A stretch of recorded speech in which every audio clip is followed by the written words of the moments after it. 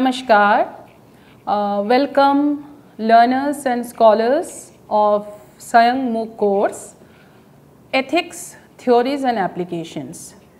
For the next 25 to 30 minutes, I am going to speak on ethics in the history of Indian philosophy with reference to Vedic period, Dharmasastras, Itihasa Purana traditions and Bhagvat Gita. I am Nandini Sinha Kapoor, a professor with the School of Interdisciplinary and Transdisciplinary Study at Indira Gandhi National Open University. You have already been introduced to this course by my colleague Dr. Ashutosh Vyas, who had spoken on nature and scope of ethics. So let us begin today's session. What are the objectives of this particular lecture? To give the students of philosophy a general glimpse of ethics in Indian tradition, to enable them to understand the ethical consciousness of India, to enumerate various ethical concepts of different Indian philosophical and religious traditions. Let us look at the introduction. Moral consciousness is an undeniable fact of human experience. The moral sensibility is something essential for the peaceful society and the work. Even gods are believed to incarnate to restore righteousness and peace in the society. Down through the centuries, many religious teachers and philosophers were interested in the rational ground of morality. The caste duties of Hindus prescribed in the Dharmasastras are well articulated commands which are meant to regulate the life of the community. Ethics as a speculative science is best on the foundations of moral behavior of man, but a substantial portion of moral codes are based on religious beliefs, social customs and traditions. When we take the Indian ethics too, the morality is very much based on certain beliefs, customs and traditions of Indian religion. It is true that the foundations of Indian ethics can be sought in the metaphysical and the theological beliefs, in the form of worship, prayers, and in the form of ideals and principles that directed man's life in society. When we speak of Indian ethics, we cannot deny the intimate relationship that prevails between ethics and Hindu religion as such, or any other religion for that matter. Ethics and religion are so closely related, and whatever may be the religion, it contains within itself some system of morality for the guidance of its followers. Like religion and art, morality also is an institution of life for anyone to adopt in his life. By this institution of morality, one's actions from the moral point of view might be branded as good or bad, right or wrong, praiseworthy or blameful, and so on. And again, by morality, one may be entitled to judge others' actions as good or bad, right or wrong. In this sense, morality can be regarded as a particular way of looking at issues of character and conduct. Morality means conscious living within the frame of certain principles of conduct laid down by those regarded as authorities. Since the ancestors of the Hindus in India were spiritual in nature, they fixed their attention on a life beyond death. They regarded the human soul or the inner being as an eternal entity coexisting with the Supreme Being. They believed that every human soul goes through the round of births, rebirths, and reaps the fruits of action. When a soul comes to be associated with the gross material body, it is bound to perform certain deeds and in conformity with laws divine, reaps the fruits thereof. The belief is that if good deeds are performed, happiness results, and if evil deeds are performed, misery falls to the lot of the doer. The human soul never dies. Now let us look at the sources of moral ideals in India. Any human being in the society is called to live and lead a moral life. To lead a moral life, he needs certain guidelines and principles of morality to do certain deeds and to abstain from certain deeds. What is the primary source of morality in India? That is an important question. Where do we draw our authority from or inspiration from? the command coming from which source? The answer could be the authority of the religious scriptures, especially for the Hindus, that of the Vedas. After the Vedas, the authority of the Smriti is accepted. As you know, that the most famous Smriti in our society is Manusmriti. So Vedas or Shrutis, why the Vedas are called Shrutis? Because in the ancient times, the hymns in the Vedas used to be in oral traditions. It was not written down, it was written down at a much later period. Therefore, the Veda and as a literature and the hymns are known as Shrutis in Sanskrit. Shruti means having heard or having listened to. So Shrutis and the Smritis, such as Dharmasastras of Manu, taken together have been regarded as the source of morality. Of these two, you can ask which one is superior, which one of these is of higher rank. The Vedas and Smritis, of the two, the Vedas are regarded as superior. So it is more than Smriti or Dharmashastras of Manu. The very concept of Indian morality is both authority-based and social reasoning. Both in Buddhism and Jainism, reason has been given a prestigious place. So we see in heterodox sects, these protest movements that ancient Indian society saw in the form of Buddhism and Jainism as a socio-religious reform movement, rationality or reasoning was given a very prestigious place. In Jainism, right faith is given the first place among the three jewels, or famously known as Tri Ratna. One is advised to use his reason in ascertaining the validity and worth of the precepts before following them. In Buddhism too, the use of personal reason is neither disallowed nor despised. The Buddhists have a more critical way of looking at things, more analytical way of explaining any philosophical or concepts or social concepts. So for them, personal reason, rationality, reasoning are all important. In Buddhism, the four noble truths or Aryas, Satya, are to be followed, but even the Buddha says wherever there is a disagreement, questions can be asked for removing doubts. If a rationality or if a rational being asks questions about those four noble truths, to remove doubts, questions can be asked and answered. In modern Hindu thought, reason is given a better place, especially in the ideas of Swami Vivekananda and Mahatma Gandhi. Now let's come to the subtopic ethics, its meaning in Indian tradition. The Indian term for morality and ethics is dharma. So therefore dharma doesn't alone mean religion. Dharma comes from the root dhri, which means to hold together. And thus the function of dharma is to hold the human society together for its stability and growth. Right conduct is essential if the human society has to survive. The dharma in Hinduism is coextensive with morality.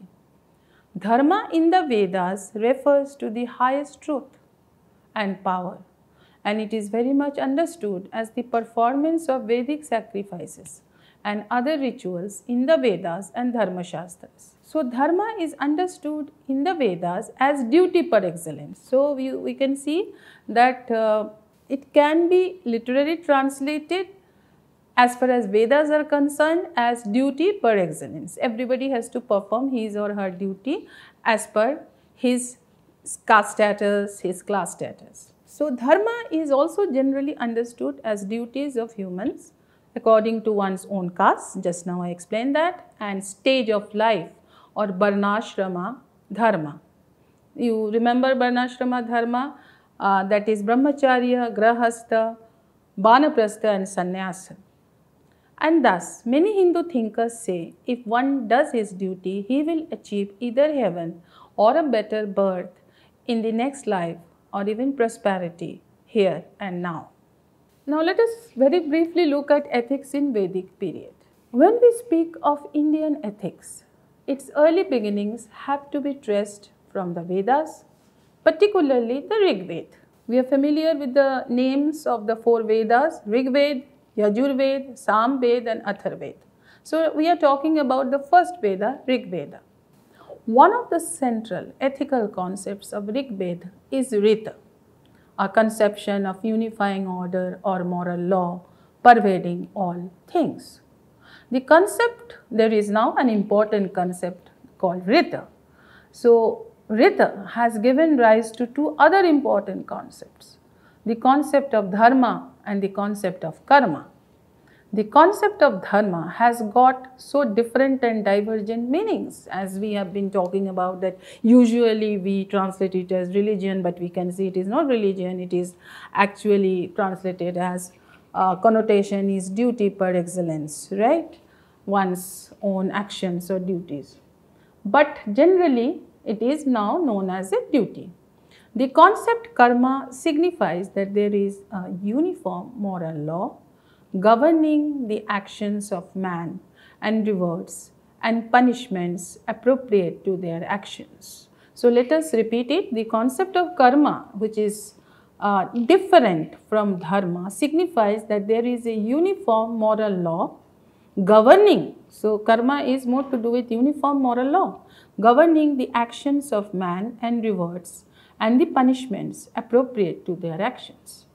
Rita is the foundation of these 2 concepts. What are these 2 concepts? Dharma and karma. The more important and essential element in the Vedic ethics is that of love and worship, bhakti, offered to gods in complete submission. So we can see that as far as Vedic ethics are concerned, it is the concept of love and worship offered to the gods in complete submission. So it's more of bhakti. The highest goal of life for the Upanishads. Now we are coming to the Vedantic literature, end of the Vedic period or end of the Vedic literature, to say there is a difference between the Rigvedic moral law, ethics, with that of the Vedantic, with the period of the Upanishad. It is in Upanishad no longer happiness as in the Rigveda, but the liberation from bondage to the transitory existence and re-attainment of the inner essence of the soul. It is more philosophical. It is not karma kanda. It is not so much to do with the material happiness, but to free from the bondage of this material life to the transitory existence that we have and the retainment of inner essence of the soul. The Upanishadic ethics is primarily Atman-centric and intellectualistic.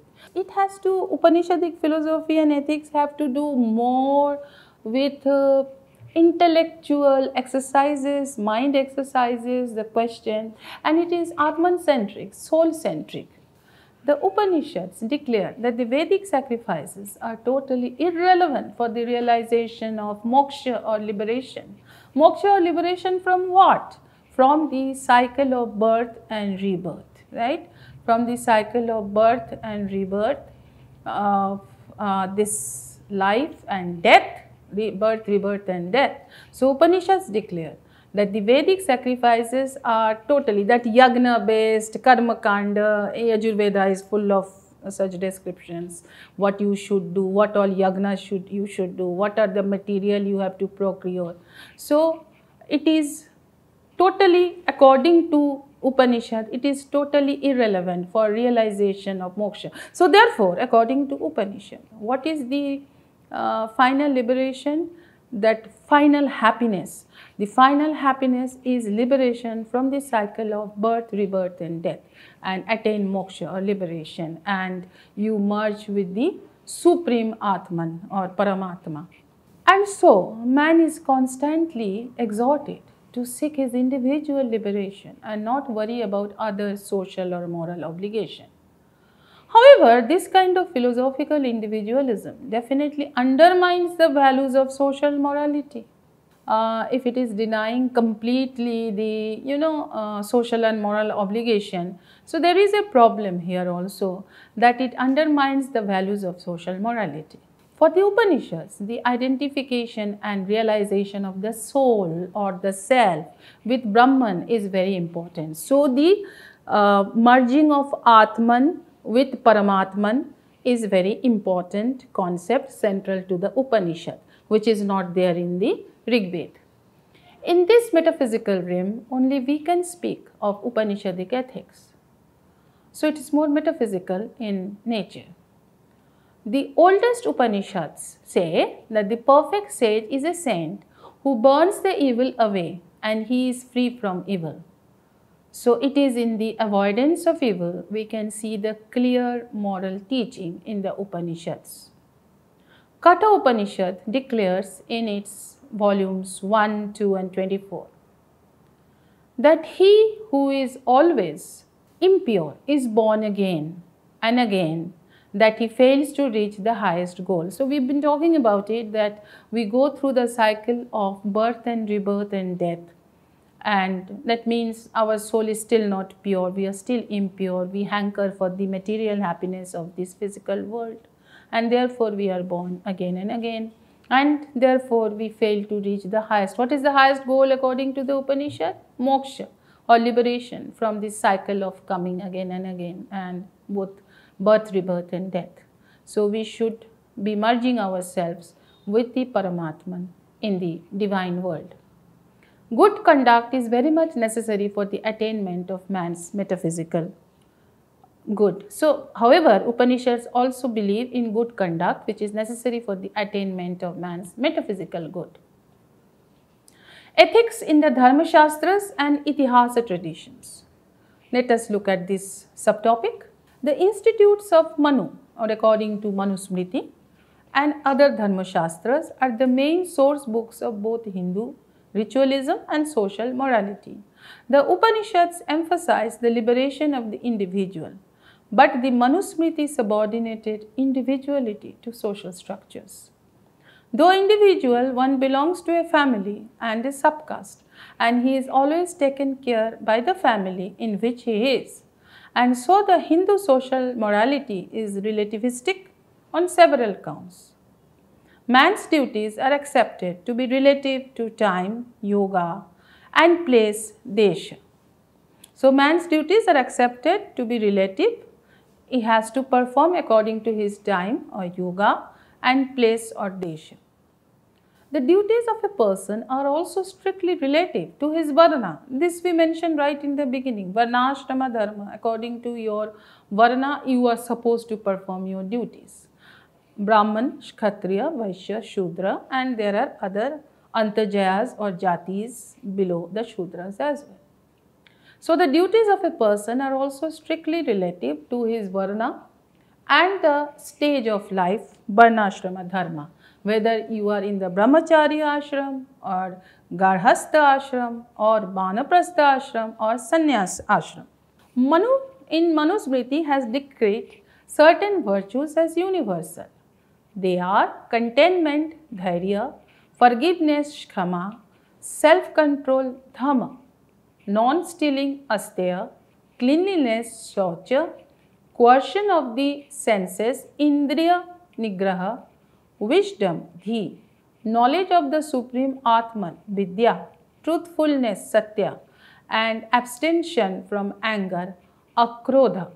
These virtues are common, universal dharma or sadharana dharma, which can be called morality. So, morality constitutes of the above virtues such as contentment, forgiveness, self-control, cleanliness, coercion of senses, wisdom, knowledge of the Supreme Atman, truthfulness and abstention from anger.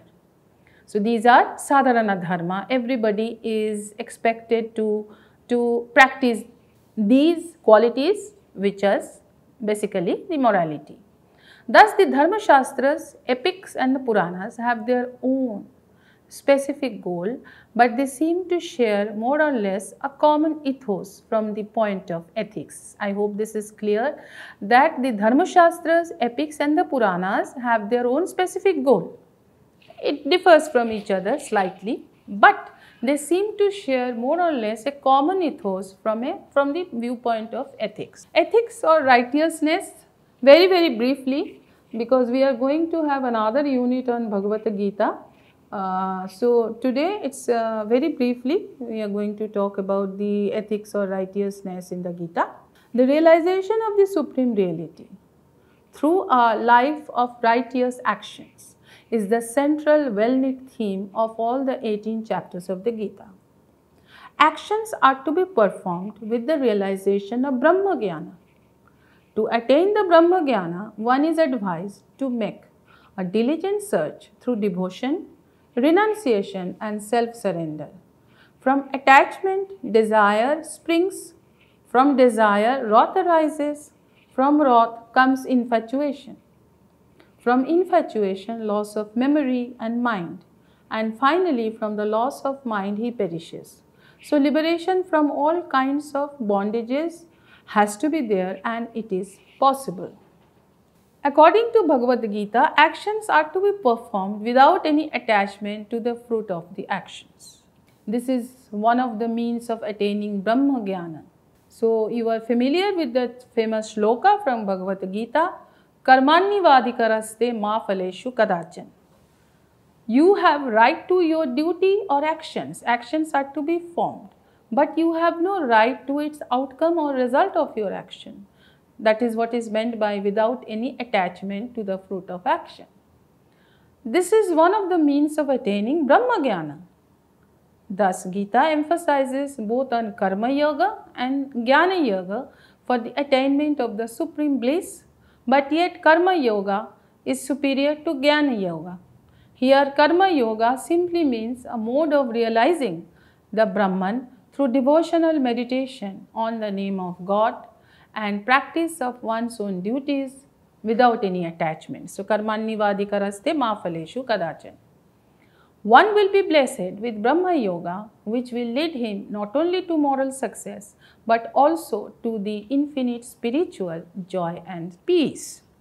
So, we see that both Karma Yoga is supposed to be superior in Gita to Jnana Yoga, and Karma Yoga simply means a mode of realizing the Brahman through devotional meditation on the name of God. So, devotional meditation through bhakti, through complete, as Lord Krishna says, you surrender yourself to me. There is another way promoted by Bhagavad Gita to attain the ultimate realization in life and liberation from the cycle of births and deaths, which is known as Karma Yoga or path of activity. Gita has described this way as the method of disinterested action, ma phaleshu kadachan. Take your action but without any interest in its outcome or in its fruits. Nishkama karma. To attain moksha, one has to be freed from the bondage to one's own actions. So, the Gita suggests the golden rule is that the actions should be done with the spirit of non-attachment to their fruits, ma phaleshu kadachan. Both the epics, Itihasas, have a bundle of ethical and moral codes and injunctions, as we can see, right? So, both epics, Itihasa traditions, that is the Puranas, as well as Bhagavad Gita have a bundle of ethical and moral codes and injunctions. Ethical concepts of Hindu tradition, doctrine of karma. Let's look at it. The doctrine of karma states that whatever a man suffers or enjoys is the fruit of his own deed, a harvest sprung from his own actions, good or bad. Karma is of 4 categories. A. Sanchita karma, which means accumulated past actions. B. Prarabdha karma, which means the part of Sanchita karma. This results in present birth itself. This is also called predestination. C. Kriyamana karma, which means present willful actions or free will. And finally, Agami karma, which means the immediate results caused by our present actions. Karma simply means action, and this karma must remind us that what is called the consequence of an action is really not a separate thing, but is a part of the action. It cannot be divided from it or cannot be separated from it. Let us look at the concept of transmigration of soul. The doctrine of karma and transmigration of soul are so closely bound up together. After the death of the body, life of the individual is supposed to continue in another body, and so on in indefinite series. According to this theory, the soul, though pure and blessed in itself, gets entangled in the samsara, that is cycle of birth and rebirth. It is because of karma it passes through innumerable births, transmigration, before it goes back to its original state. What are the Purusharthas or supreme goals? We can go through it quickly. The dominant interest of Indian thought is in the highest value of human life, and these are 4 values: A. Dharma, B. Artha, C. Kama, and D. Moksha. Dharma is usually distinguished into Sadharana Dharma and Varnashrama Dharma. Sadharana Dharma refers to duties of the universal scope and validity. There are 10 cardinal virtues known as Sadharana Dharma. According to Manu, endurance, patience, self-control, integrity, purity and restraint of senses, wisdom, learning and truth, absence of anger or non-violence. The Varnashrama Dharma refers to duties of persons according to caste and stages of life. Thus, Dharma is considered to be a means value for attaining personality, integration and in the spiritual level or liberation. The term Artha generally indicates the attainment of riches and worldly prosperity, advantage, profit and wealth. Kama is a comprehensive term which includes all desires. The uniqueness of concept of karma and enjoyment in the Hindu ethics is that all of them were to be related to the spiritual goal of human existence, and so the Indian ethics insisted on a regulated enjoyment. In every school of philosophy in India, the first 3 Purusharthas are treated as instrumental values which directly or indirectly promote Parama Purushartha. Swadharma. What is Swadharma? By this term we mean each individual has to grow to his best according to his own dharma. That is to say, the principle of individual growth is called Swadharma. Swadharma is in relation to an individual's temperament and stage and duties in life, based on Varna and Ashrama. It is made in terms of 3 gunas: Sattva, purity; Rajas, virility; and Tamas, darkness. These 3 qualities are found in each individual in varying proportions, and thus this varying proportion of qualities is regarded as the basis of different types of actions for the 4 castes. Varna Dharma. In Hindu ethics, we find Varnashrama Dharma as a social stratification based on the above gunas, profession and birth. Although theoretically it is justified to have such a classification of people in the name of their propensity and quality they possess in terms of their attitude, caste system in Indian ethics remains an issue. By the way of profession, one's caste is determined in some ways, both in theory and practice. Even if a person develops Sattva Guna and becomes a teacher of scriptures, he or she cannot become a Brahmin because of his or her birth, for the very reason that he was not born a Brahmin. Although theoretically Hindu ethics preaches it, social mobility in such a practice remains only an utopia. A Shudra is always denied of the right of undertaking purificatory rite in the form of Upanayana or investiture of sacred thread ceremony. Stages of life of Ashrama Dharma. According to Hindu thought, the life was divided into 4 stages or ashramas, right? I will briefly go through it. The first is Brahmachari, studenthood. Second is Grihastha, the householder. Third is Banaprastha or forest dweller. And the last is Sannyasi, non a mendicant. A man should pass through these stages regularly, and no man should enter any stage prematurely. Finally, we come to Hindu rites or the samskaras. So we are giving you a brief into each of the important concepts of ethics in the Indian philosophy. So sacrifices form the central theme, yagnas of the Brahmanical religion and philosophy. The sacrifices not only please gods but also feed them. Through them, the sins are also atoned. The most important Vedic sacrifices are Shrauta Sutras and Griha Sutras. Besides all these rituals, there are many personal or family sacrifices known as samskaras. These samskaras are religious acts for purification, and they are the ceremonies for sanctifying the body, mind and intellect of the individual, so that the person may become a full-fledged member of the community. I am just going to conclude important sanskaras: Garbhodhanam, Pumshavanam, Simantha Nayanam, Jatakarman, Nishkramanam, Anyaprasanam, Churakarmam, Vidyarambham, Vibaha, Anteshti, among all. With that, we come to an end of this presentation on ethics in Indian philosophy, history of it, with reference to the Vedic, Itihasa Purana, Dharmasastras and Bhagvat Gita. Thank you, listeners and scholars, for your patient hearing.